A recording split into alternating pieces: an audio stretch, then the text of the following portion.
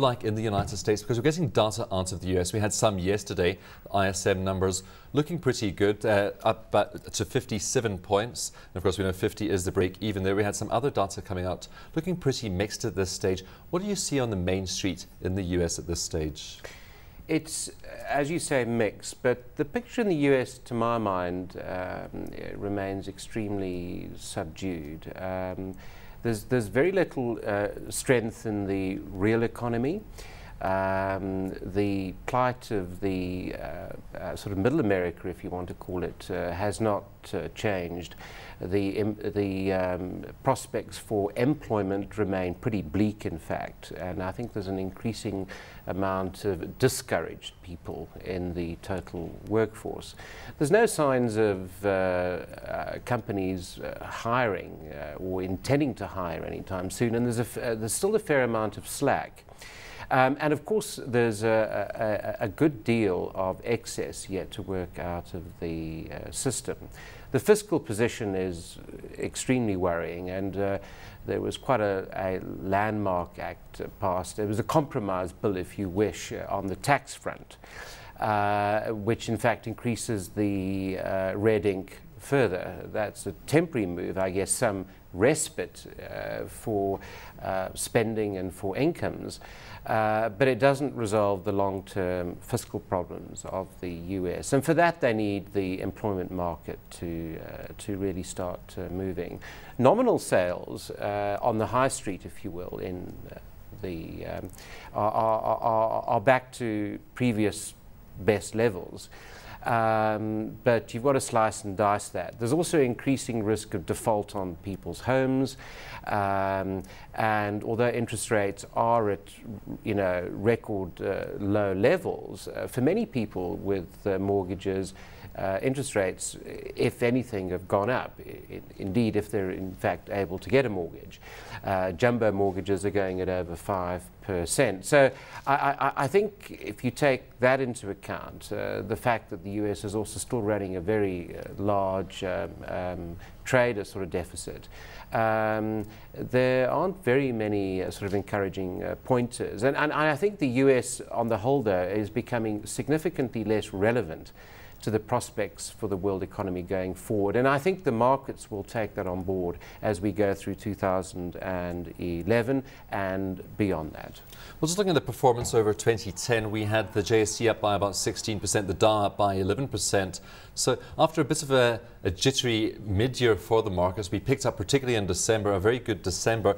Do you think that the gains we have seen on global markets and on the JSE are warranted given the global economic picture at this stage?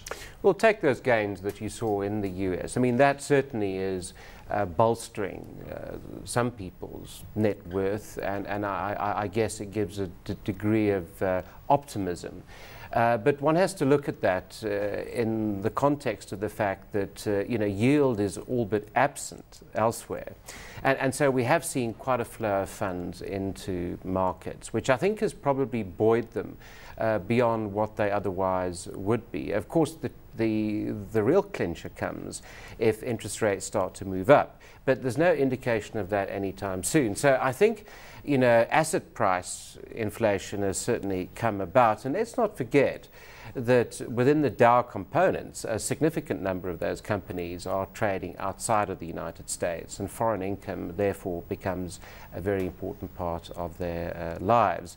So although the heartland, if you will, remains relatively weak, companies have not been tardy in running themselves lean and mean, and overseas markets have treated them well. And I think certainly, and it's a theme we may want to actually touch on further, commodities have been quite a stimulus through 2010, and I think that's going to be a theme increasingly also through 2011. Despite a very weak US economy, commodity prices have been very strong. The oil price is a very good indication of that. So the world on the whole is getting richer. The poorer are getting richer. The world is developing, and the focus therefore is much less on the rich world, if you will, Northwestern Europe, US particularly. Perhaps turning to China, we had some PMI numbers out of China, and they were the ones that did disappoint. So while Europe and the US came in quite strong, China over the weekend released a PMI that showed a bit of a deterioration there. Is that of concern to you, just given the commodity outlook you have at the moment? I take some of these numbers out of China with a pinch of salt. I often wonder whether you can often take them at face value. You can take Facebook at face value, I guess, but some of these stats. Can you even take Facebook at face value? I wonder, actually. I'm not part of the 500 million, incidentally. I'm worth $100 to them, apparently. Yeah, I think China, I tend to look at the bigger picture there. It's very difficult to get a truly accurate picture on the stats that come out.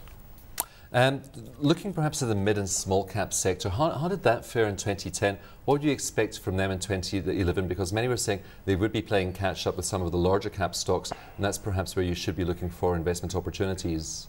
Yeah, if memory serves, the all share was up about 16% for the year. The mid caps are up about 27%, and we had the smaller caps up by 22%. Of course, the smaller caps were severely hammered post 2008, and also the mid caps. There was a bit of a flight to safety, if you will. So you do tend to find the larger caps getting a bit more favour. And I think that certainly started to shift in 2010 as confidence built. And we saw some reasonable earnings numbers coming out from a range of various companies, or at least we got the sense that things weren't getting any worse. So certainly I think at the top end of the market we have started to get quite stretched, in fact. The market pricing in a deal of recovery. And so there are still a few gems out there in the smaller mid-cap arena, and I think if one is fishing around, that's probably the place to be this year. I think, for my mind, earnings are going to have to come through increasingly to justify some of the ratings that we have on a range of stocks. Tell us about some of those gems perhaps in the mid and small cap sectors. What would you be looking at? Any particular sectors? Take a company like Barlow's, which really came strongly through in the latter part of 2010, and that really gave us a good indication. It was a very strong favourite of mine last year, and it remains a favourite of mine for this year. You take a really small cap like Argent, for instance, on the industrial side. That gives us a pretty good look into what's happening in the steel merchanting side of things, and various other aspects of the real economy. And we'll see them showing a tremendous improvement in earnings this year off a pretty low level, if you will. Let's take a company like New World, which it's not particularly well traded, but it's in the consumer space. There's a very good example of a company in which management really did the right things, and they've come through an exceedingly difficult 2.5 years, probably in better shape than they've ever been. So again, companies probably using this very difficult period to resize and come through stronger than they otherwise would. On the healthcare side too, I'm still fairly optimistic there that we'll see some, good, not stellar growth as we go through this year. And if you're looking at relative safety, companies like Netcare Life offer very good value. I think Aspen too, one has to watch, although it's very stretched, very minimal yield, 18 times PE. It's a company probably in the second phase of its growth cycle. And if the first phase is anything to go by as it increases its presence globally, there could be some fairly exciting numbers coming out of that company.